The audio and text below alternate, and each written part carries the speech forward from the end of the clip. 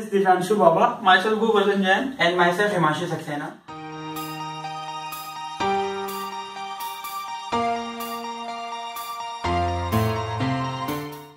Controlling the traffic becomes a major issue because of rapid increase in automobiles and also because of large time delays between the traffic lights. So, in order to rectify this problem, we are going for the density-based traffic light system.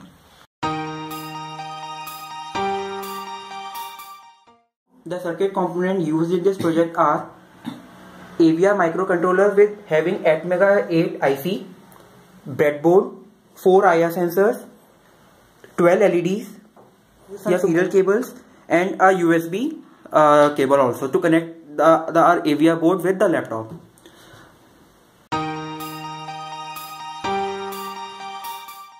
This is a normal case when there is no traffic density, when there is no traffic on the lanes. So the traffic light will go as usual.